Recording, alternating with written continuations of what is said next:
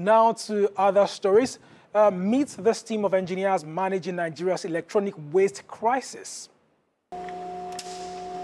Electronic waste is everywhere. It's used by everybody.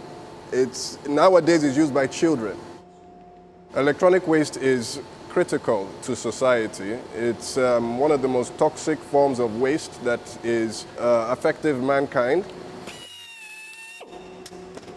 Our job is to provide eco-friendly and effective electronic waste management solutions while dealing with the electronic waste crisis from Nigeria.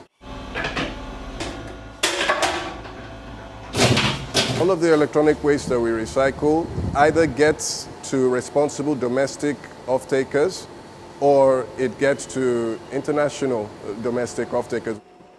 And why do I do this? Because it needs to be done. Because if we don't adhere to what the environment needs, we will be doomed as a civilization or as a people.